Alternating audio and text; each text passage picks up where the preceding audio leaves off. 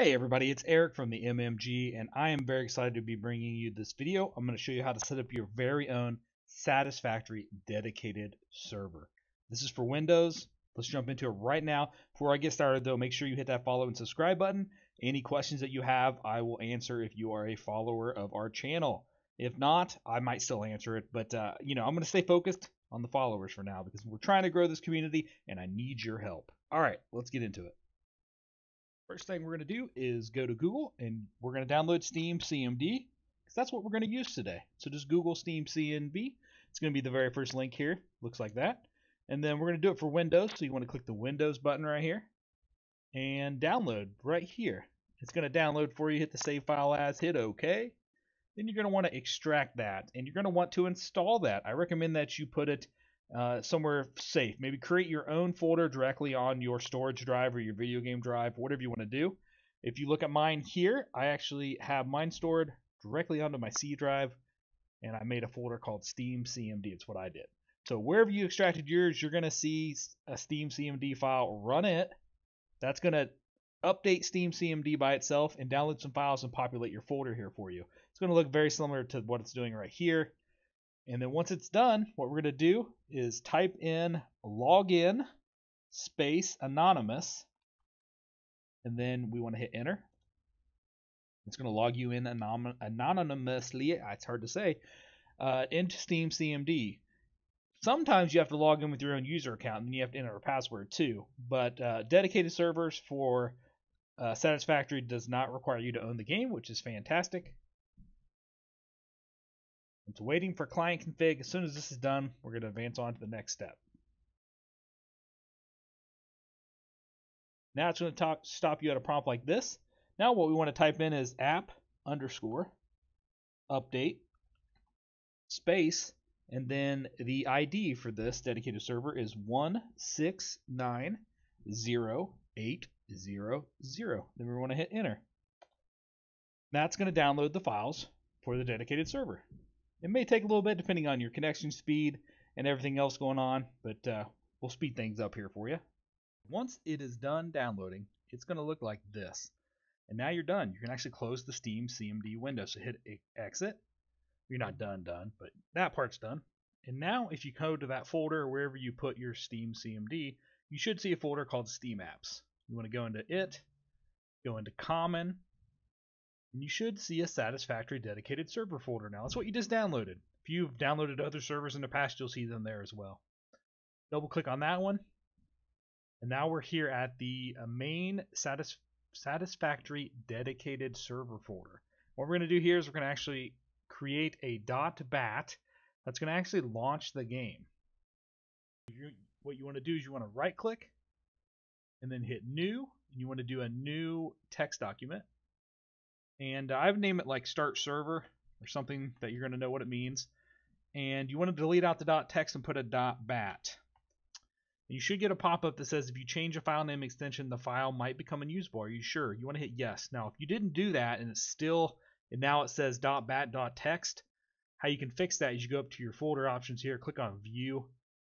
Then you want to click on file name extensions, put a check mark there. Then you can edit the file name extensions within the name.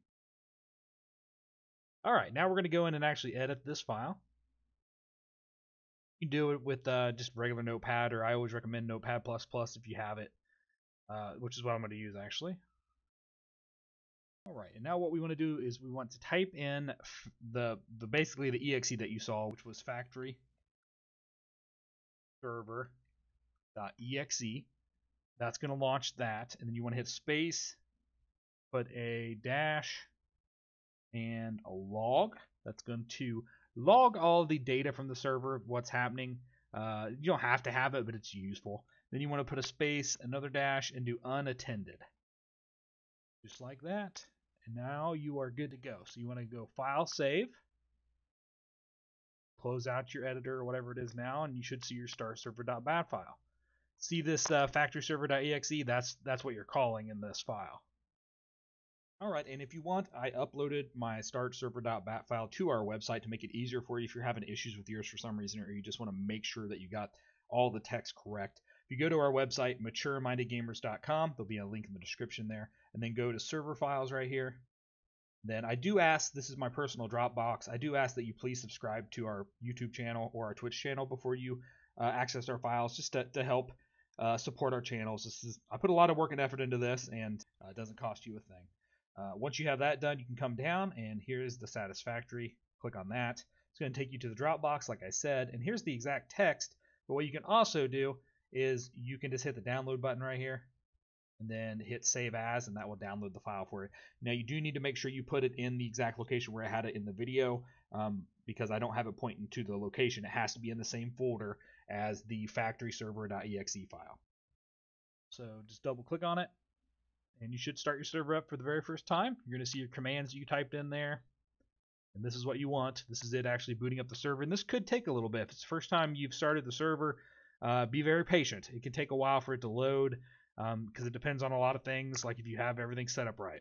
So the other things that you need to do for this to work is you need to open some ports, and this is going to have to be done in your firewall, probably on your Windows machine, your Windows server here, and also on your router. So there's two spots you're probably going to have to open ports. The Windows firewall, which I actually have a video on how to do that. I'm going to put a link below in the description. Watch that to get that done. But for your router and firewall, they're all done a little differently. And so what I recommend you do is you Google your model number of your router with how to open ports. And then you're going to hopefully find either a description or a video on how to do that. They're all just so different. If I showed you on mine, it's not going to do much good unless you have my exact model. Alright, now when you have your server up and running, and again your ports are open correctly, you need to load Satisfactory up. You can connect through your Epic client or your Steam client. They will both connect to the SteamCMD server. You do need to make sure you're on the same version. Right now only the experimental version has the server. That will change eventually when they move out of experimental, but you do need to always make sure that your server version and your client version are the same. And you can see that down here in the bottom right there. So what you need to do is go to Server Manager, and then you're going to actually hit Add Server, and you want to punch in the external IP address of your dedicated server. Now, if you are on the same LAN as your server, so as long as you're not, obviously if you're hosting and trying to play on the same machine, that's going to be an issue. But say you have a dedicated server at your house that's connected to the same network as your computer that you're going to play off of, then you have to actually enter the internal IP address of the dedicated server. And so that's going to be, you're going to be able to find that in your router. And it's going to be like 192 something something something. That will work. Then you'll be able to connect to it right here. So that's how that will work. And then when you first get connected, like right here's my server, you're going to see it's going to pop up. It says you need to create or load a game before you can join it. So this is how you first do your initial setup of the server. The first player to connect to it gets to set it up. And so you're going to click on Create Game. You're going to pick your starting area here. You're going to name the game session. You're going to name ours MMG. Enable to join the game once the server is done loading. I mean, yes, you probably want to do that. You want to go to server settings. This is where you name it. Session name. You can change the admin password. You can set a player password. You can pause the game. So say you want to set a player password. That means to log into the server basically, right? There we go. Set it. Hit OK. And then not a lot of settings here. Here's where you can manage saves eventually when they get it done, and then the console when it's done. Hopefully it'll be added in. Maybe it works. I haven't tried it. But once you get all that set, go back to Create Game and then actually hit the Create Game button. It'll take a second. Be patient. And there it goes. Server is preparing a new game. So now it's communicating back, and the server is actually making the game based off the settings that you just inputted. It shouldn't take too long, but it really depends on the server, like how much RAM and CPU and you have in it and stuff like that. But no matter what, if you're able to host the game, it shouldn't take too long here. And again, if you're getting a no connection or you're not finding it in your server and you're trying to add it, your ports on your firewall, your Windows firewall, are probably not open, or your router's firewall probably not open. You have to open them both. As you can see, it finished, and then since I had that little checkbox, it automatically is connecting me. And we are now in our server. That is how you connect. And if you want to delete your world save, you need to go to whatever file is your main directory. So mine's C. You need to go into the users folder because this saves in the whatever user you're logged into and running the server from, in your app data folder, which is a hidden folder. If you can't see it, you have to go up to view and hit the hidden folder checkbox right here, hidden items. And then you'll be able to see app data. And then you want to go into local, and then you'll find factory game. And then here is your saves right here in the save folder. You can go into it, save games, and then there's your servers, and there's the MMG autosave. That's where you'll actually get rid of if you want to delete your world. So all you have to do is delete the actual server folder right here. There you are good to go. All right, everybody, I appreciate you watching the video. I hope it helped you. I hope you're as excited as I am for Satisfactory. I need your support, though. Make sure you subscribe to our channel to help us keep growing. Thanks for watching. Have yourself a great day.